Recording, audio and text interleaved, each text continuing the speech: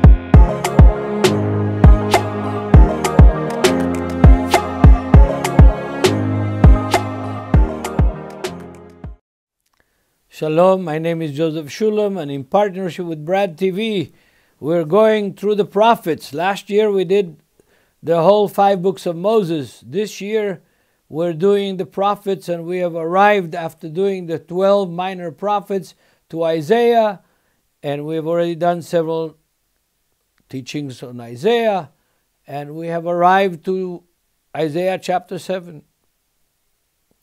It's a very important chapter for everybody, but especially for Christians, because in it there is the prophecy, the prediction of a virgin birth.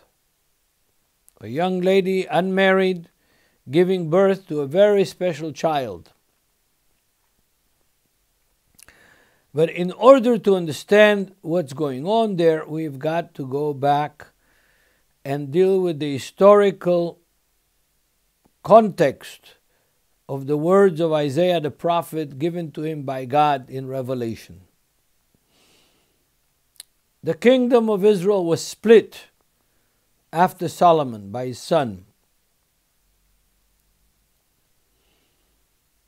And enmity developed between the 10 northern tribes led by Ephraim, one of the largest northern tribes, against Judah and Benjamin that were in the south side of the country. Now the Middle East has been a mess from the dawn of history. And in fact, it's still a mess now in the 21st century.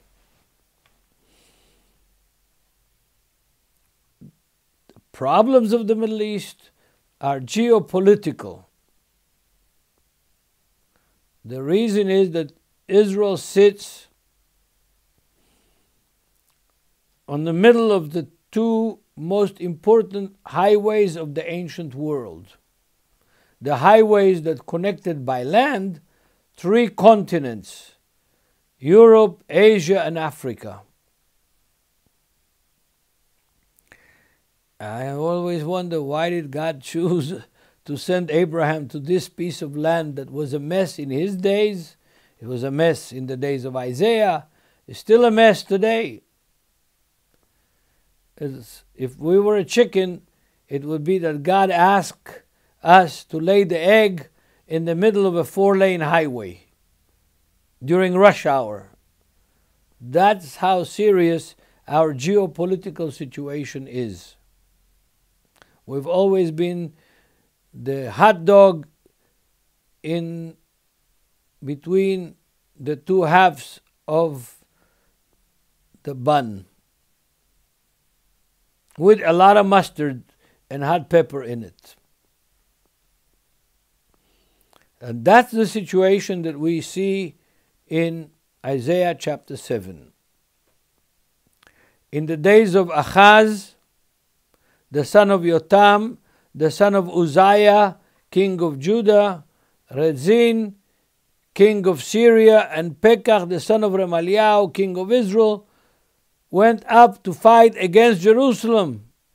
but were unable to win decisive victory against it. When the house of David was told that Syria had prevailed on Ephraim to join them, its resolve and the resolve of its people was shaken as the trees in the forest shake in the wind. And the Lord said to Isaiah, "Go up and meet Ahaz together with Shear-Yashuv your son at the end of the conduit of the upper pool way to Bleacher's Meadow." Now that's an interesting statement. Why?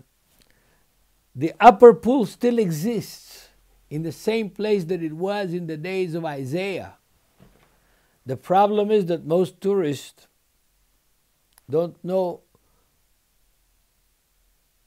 how to get to it, because the old city has been built and rebuilt and destroyed and rebuilt several times in history, and that pool still exists, but it's surrounded with buildings, hotels.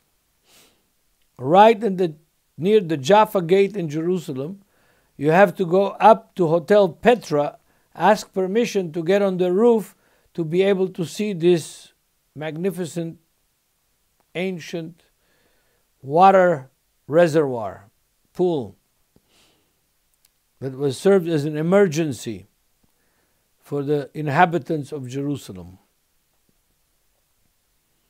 So, the king of Judah has taken some of his dignitaries with him to inspect the water supply of the city, because they were expecting the king of Israel from the tribe of Ephraim and the Assyrian king Rezin to attack Jerusalem, and one of the main tactics of attacking a city that is fortified, cutting off the water supplies. Because the city is usually up on a hill, and the water from the water sources is down in the valley. The springs of the water usually comes at the bottom of the hill, not at the top of the hill. Water doesn't climb up, it goes down. And so they had built, I think Hezekiah built the pool of Siloam, and he also built the upper pool, which is up on top of the hill, that received water from rain, from collection of rainwater. No spring. And so the king and his entourage are going up to the upper pool to inspect the water supplies, preparing for the attack of Rezin, king of Syria, and Pekach, the son of Remaliah, the king of Israel, and their coalition. And God sent Isaiah there to calm down the king, Ahaz, the son of Yotam, to tell him, don't worry, the house of David is secure, it's in the hands of God, and these two firebrands, in other words, pieces of wood that were in the fire, and they're smoldering now, they can do nothing against you. And I'll give you a sign. What is the sign? We meet the sign in verse 11 started the discussion. God continues to tell Isaiah the prophet to talk to Ahaz, to tell him in verse 11, ask for sign from the Lord your God, ask as deep as the Sheol, as Hades, and as high as the sky. You can ask any sign you want. God will give you a sign. Ahaz replied in a very self-righteous religious form, I will not put Jehovah to the test by asking for a sign. Then Isaiah said, listen you, house of David, not content with testing the patience of the people, you also test the patience of my God. Wherefore the Lord God himself will give you a sign, whether you like it or not, in other words. A young woman, a young lady is pregnant and about to give birth to a son. She will give him the name Emmanuel, God with us in Hebrew. But the time he knows how to reject what is bad and choose what is good, he will be feeding on buttermilk and honey, on curds and honey. For before the child knows how to reject what is bad and choose what is good, the land whose kings now fill you with fear will be deserted. The Lord will bring on you, your people, and your ancestral house a time such as not been witnessed, since Ephraim broke away from Judah, namely, to join the king of Assyria. That's the prophecy of the virgin birth. That's the prophecy that is brought in the gospel to predict the birth of Yeshua. Now, it's not so simple, because the sign itself was for King Ahaz in his day, in his time, before the king of Syria, Razin, and the king of Israel, Pekah, the son of Remaliah, attacked Jerusalem. The sign was supposed to be, Mr. Ahaz, the king, relax. The house of David is secure. God is with the house of David, not with the house of the king of the 10 northern tribes, Pekah, son of Remaliah, that was appointed by the Syrians, by the way, to be the king. Don't worry. Trust God. Everything will be fine. That's the message that Isaiah, by revelation from God, is trying to pass on and to inspire Ahaz not to be afraid. Which means that the young lady, unmarried, had to be there in the time when Isaiah spoke, and she had to give a birth to a child, and his name would be Emmanuel, in the days of Ahaz, king of Judea, not 800 years later in the 1st century AD. Yep, complicated, but not so complicated. What we have here, and it's common in the Hebrew prophets, we have a double fulfillment.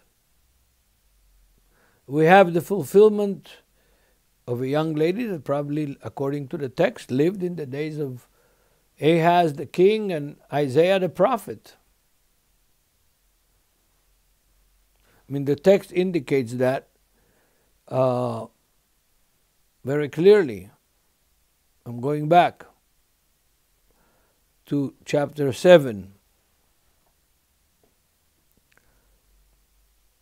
verse 13. Chapter 7, verse 13. Then Isaiah said, listen you, house of David, not content with testing the patience of the people, you also want to test the patience of my God. Therefore the Lord God himself will give you a sign. See, the young woman is pregnant. There was a woman there that was young and maybe unmarried, because the word alma can mean an unmarried woman. In other words, virgin, as it's translated in the Septuagint. She was there, they could see her, the text indicates that, and she will have a son, give birth to a son, and his name will be Emmanuel. God is with us. So how does that relate to the New Testament? It relates to the New Testament in the continuation of the text of Isaiah about Emmanuel. This Emmanuel is not only a baby that would be born from an unmarried woman in the days of Isaiah and King Ahaz, but this Emmanuel has an additional reappearance in history. It's not the same person, it's the same name. Additional reappearance in history. And that is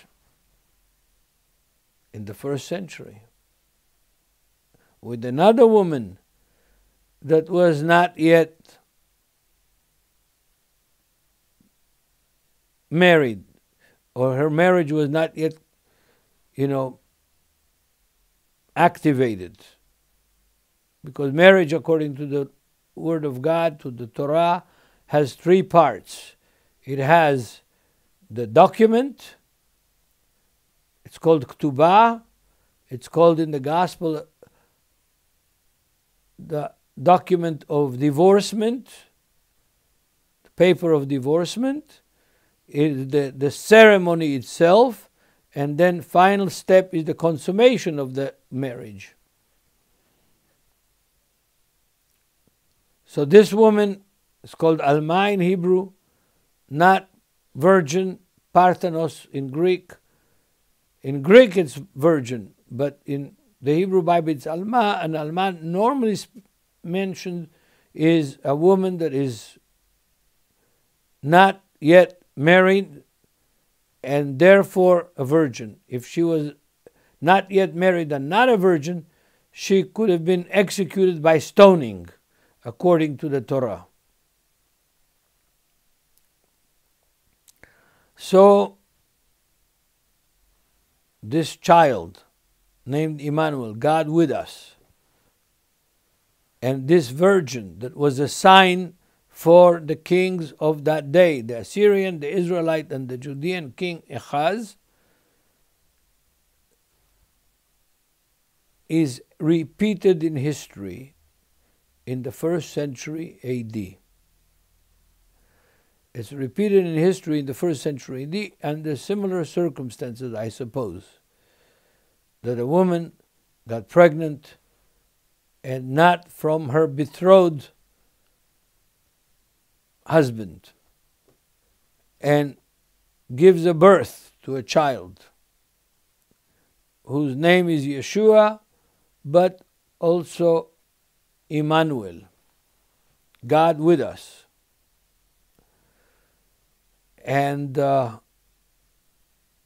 I personally don't have a problem with it. Why don't I have a problem with it? And you shouldn't have a problem with it either.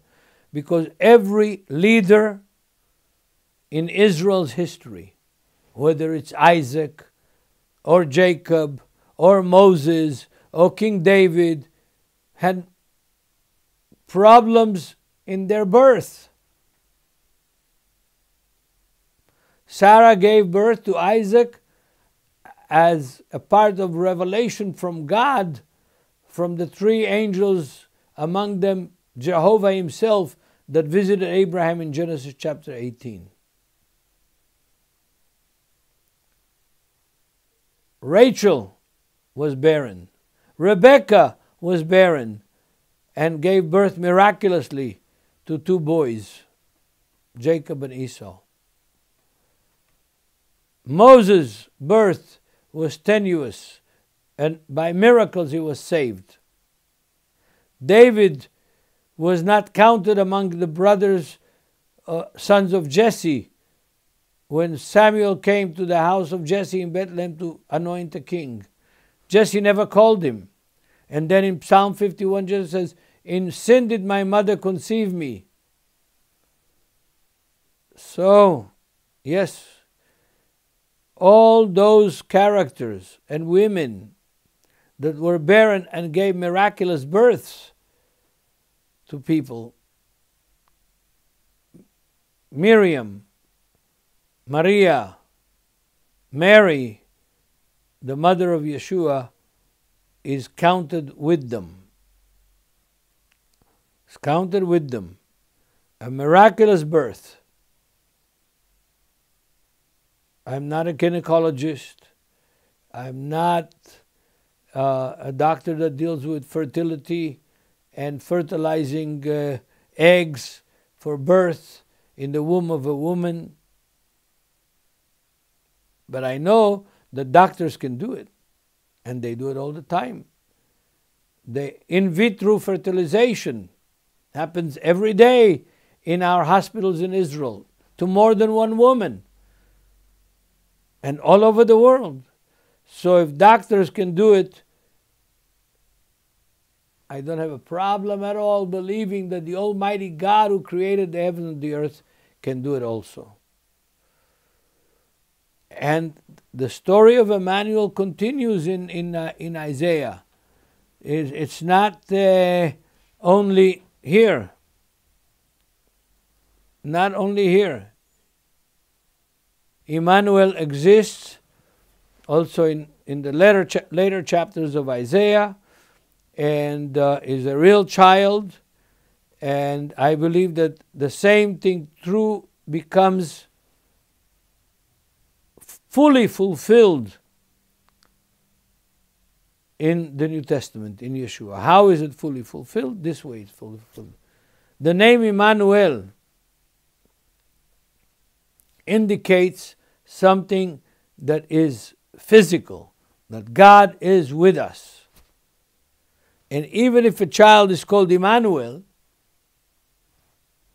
then in the Old Testament, miraculously, predicted by the prophet Isaiah for the days of Ahaz, the same phenomena can reoccur in the New Testament in its fullest form. In its fullest form. And fulfill the other promises that the prophets give about Yeshua's birth, that this Emmanuel doesn't fulfill. The Messiah is supposed to be born in Bethlehem, according to the Hebrew prophets. Yeshua was born in Bethlehem, according to the Hebrew prophets. This Emmanuel here in chapter 7, we don't know where he was born. Probably since he lived in Jerusalem, his mother lived in Jerusalem, probably born in Jerusalem. And he doesn't fulfill the other stamps of recognition of the identity card of the Messiah the way Yeshua does. Neither from his birth in Bethlehem, this child that was born in the 7th century, at the 8th century BC, doesn't fulfill being born in Bethlehem, doesn't fulfill being the Son of God, doesn't fulfill being the Messiah, doesn't fulfill dying for our remission of sins, doesn't fulfill the resurrection from the dead, doesn't fulfill all the other characteristics.